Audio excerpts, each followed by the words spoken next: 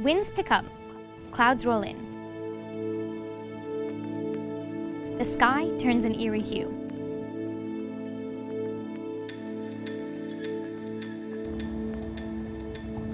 For some of you, this is just a thunderstorm.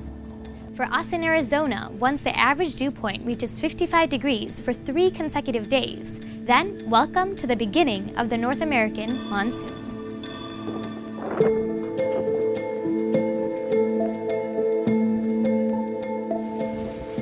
Check out these photos from the Arizona monsoon season this past summer. On July 16th of 2017, the severity of monsoon was on full display. Arizona authorities say at least 9 bodies have been recovered after a flash flood swept through a popular recreation area north of Phoenix. 9 people were killed, including 6 children.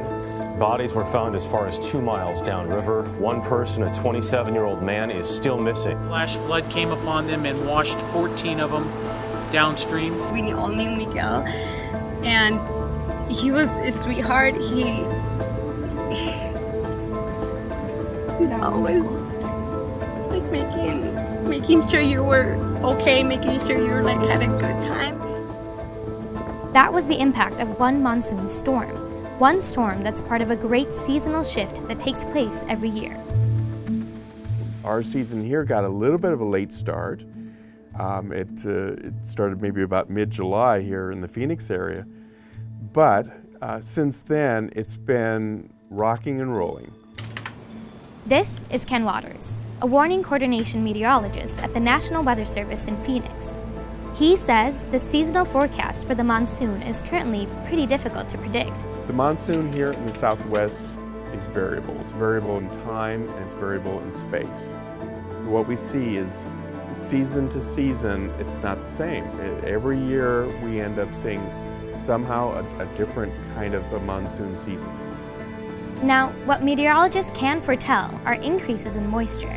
At its simplest, a monsoon is just a large shift in winds followed by a downpour. Instead of winds coming from the west, this time of year, winds stream in from the south and southeast, straight from the Gulf of California and the Gulf of Mexico. These shifts bring a ton of moisture into Arizona.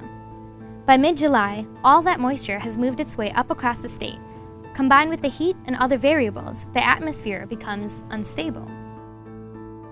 In 2008, meteorologists at the National Weather Service declared the period between June 15th and September 30th as Arizona's official season for the monsoon.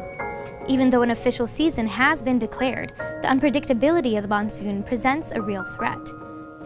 So far this year, 2017 monsoon rainfall totals have been greater than the normal totals from 1981 to 2010. Because of this extra rainfall, driving on public streets or highways that are barricaded due to flooding can be a risk. It doesn't take much, maybe only about a foot of fast-flowing water to start to pick up vehicles.